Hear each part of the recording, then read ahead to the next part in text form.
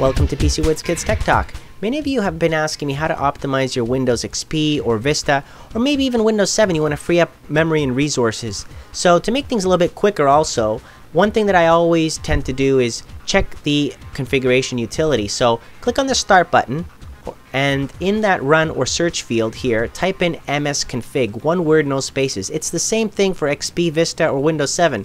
This window, the system configuration window, hasn't changed at all for either version. And most of your problems are actually in that Startup tab. Okay, so if you click on the Startup tab, you're going to get a whole list of all of these things that are actually running in the background every single time you log into Windows. So what you need to do is figure out which ones you actually don't need. So stretch the top here so you can read what each of these things are. Okay, so stretch that so you can read the whole thing and figure out exactly what it is that you need and don't need.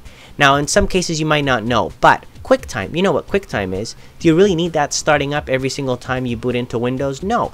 You launch it whenever you need it. So remove that from there. You don't need that checking for updates either. You'll get the updates when you need those updates.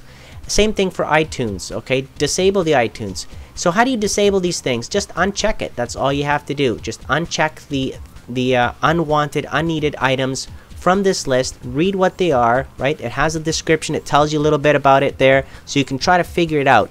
I'm not running this optimizer for AMD anymore. I'm not running a dual core on this test system. I'm running a quad core now, so I don't need that anymore. So I uncheck it.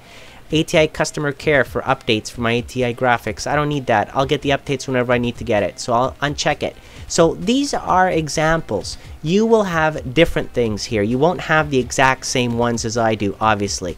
But you have to go through this exercise once in a while because you're complaining, many of you, to me that it's slow getting into Windows. Well, it's probably because you got tons of these things starting up, which half of them you don't even need. So uncheck the ones that you believe you don't need, and after you've done that, then go to the bottom there where it says apply, and then apply your changes to make it stick and restart your computer. Okay?